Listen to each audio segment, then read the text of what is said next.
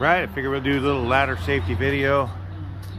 How to set up a ladder to reach a roof like this. This is a 6 and 12 pitch, so look at one over across the street. Same basic roof line on that house over there. So you see that's a 6 and 12 pitch. So it means for every 12, what is it? I'm trying to think. 12, I don't know, it's 45 degrees. So that's a 6 and 12 pitch. My mind wasn't going there this morning on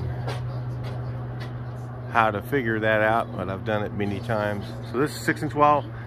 If you set a ladder up on that roof, you're at high risk to having that ladder kick out. You know, possibility what you could do is you could use a 16-foot ladder on a roof here to reach that little peak up there, or you could do this.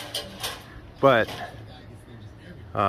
what we do is, and this is against, you know, a lot of your safety rules and whatever. To be safe, we put weight on the bottom, so one person will stand on that bottom rung when the other guy's up there working on the top. So, but going up there without a person on the bottom is a high risk. Let's look at it. So if you know your ladder safety rule, you know, typically it's 25%. So your ladder should be 25%. So your ladder should be 25% from your height. So usually if you kind of look here, these ladder rungs have flat spots on them. The newer ladders, your old ladders used to be just round. Those are terrible to stand on.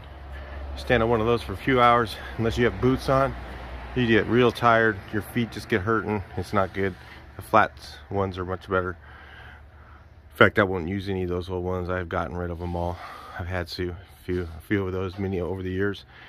But the flat spot usually is level, so you kind of get an idea of where you have your ladder set.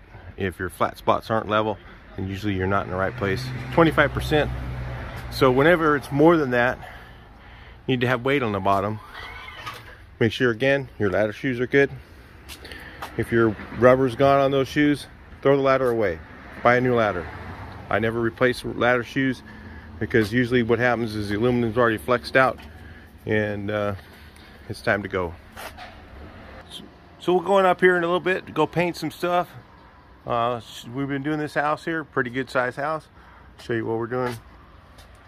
Got a lot of trim here. Let's take a look at the front. Yeah, we'll be painting these doors. We always paint them.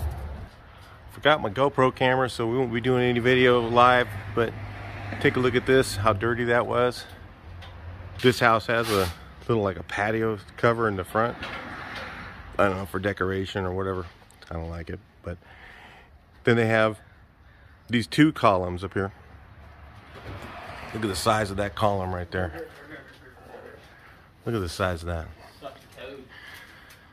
A 20-foot tall column. I'm trying to do all the trim on that. It's going to take a little while. You got all the trim on the front here, all the way around. Up in there, it's got a 3-tier roof. We painted the stucco and the eaves yesterday. And when you do that all in one day, you really can't mask the stucco because it's still wet, especially this time of year. If you see here, there's a lot of fog.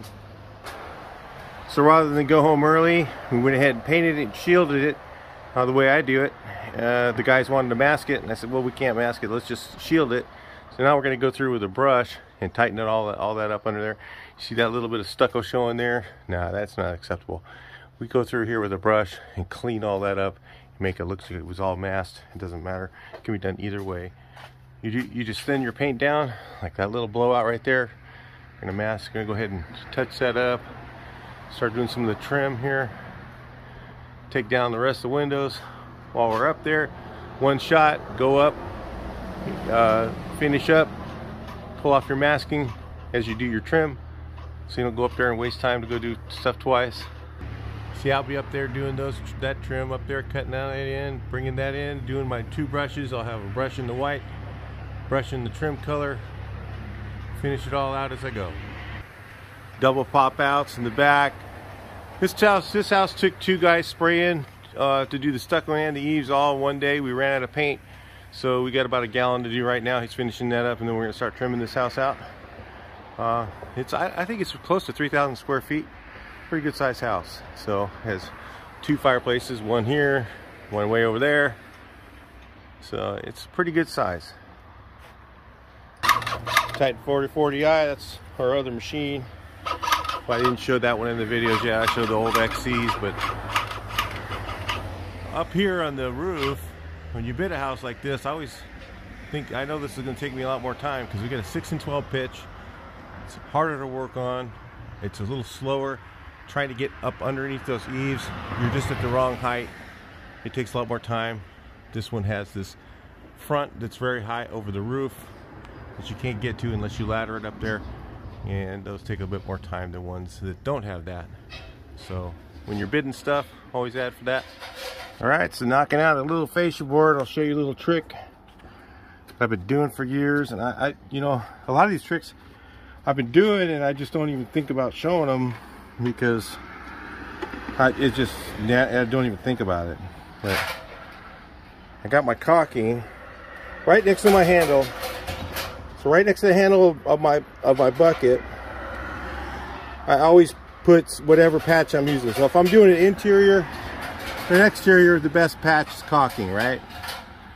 So some of you guys are patching all your holes in advance, right? You go through and you patch every hole, then you go out and paint. And that takes a lot of time because you're going up on the ladder twice.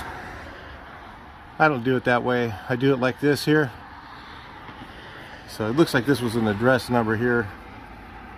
Paint would probably fill these, but if I get a bigger one, then I always have my patch on the side of the bucket. It's hard to do this. I do it a little nicer when I'm doing it with my right hand, but I got my phone in my right hand. So I'm just making this video for you guys. So if there's a knot or something like that, I got my caulking right on the side of my bucket. Now, you put it right near your handle because then you're not going to bump into it. You know, if it's near the handle, where the handle is on your bucket, you're not going to bump into it. You're not going to move it off. So on an interior, I'll put Crawford spackle on here because I'm doing walls. If I'm touching up walls and going through and cutting in. So if I'm cutting in my ceilings on an interior, I will have Crawford spackle right here. All right. And then if I see a hole in the wall while I'm cutting in, I'll just touch it up too. So I always have some patch on the side of my bucket in this little spot right here to fix stuff with as I go. So that way you don't stop. You know, it saves you from that separate trip, stopping, going to get the caulking gun. You see a couple holes. Now you just already have it. So while you're up there, you catch it all. All right. Anyway, that's a little trick for you today. Hopefully it helps you.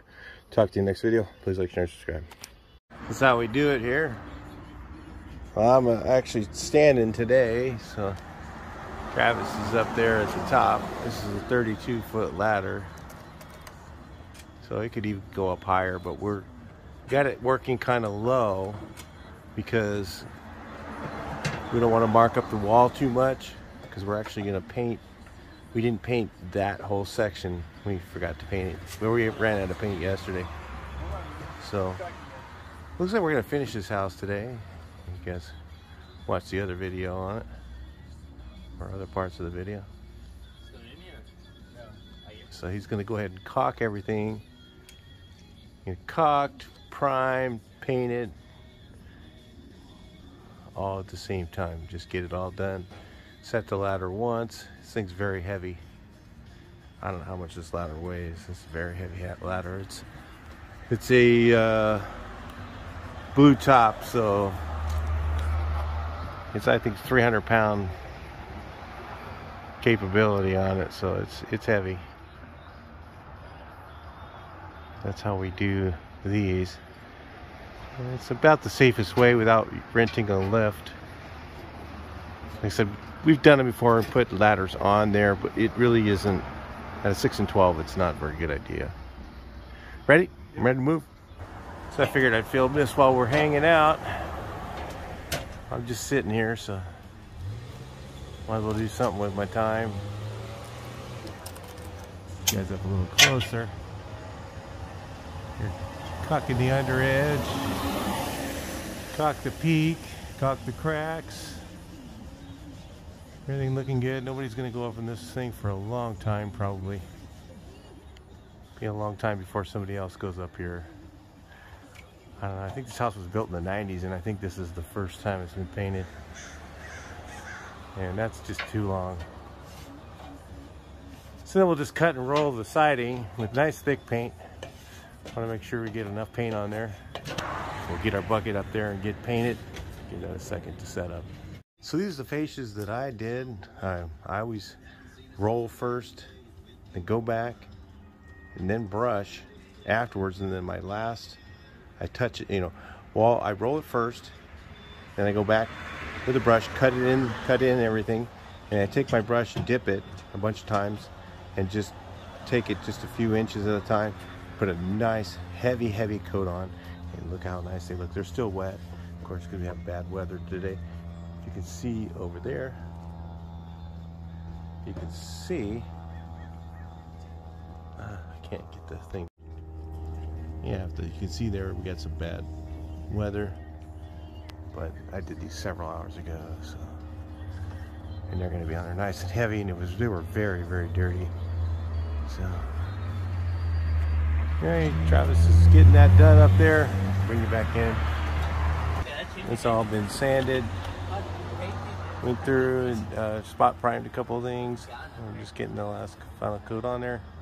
And this is 100% acrylic self priming paint, so it's meant to go over this kind of rough sawn wood without primer. I always use 100% acrylic self priming flat. Over here we see this next door neighbor put enamel on their rough sawn wood. I don't like that at all. I don't like the look of it. I don't like it seals up the wood, and if water gets behind it, it doesn't have any place to go and ends up popping off in sheets at some point if you have any roof leaks or something. Alright, so we're getting it all done here, just about on the last little bit. Just gotta have to move the ladder one more time to get that little area over there, if you can even see it. I don't know if you can see right there under the eave. We did not mask the eaves. We just went ahead and sprayed and got paint down on there. And just go through and touch it up.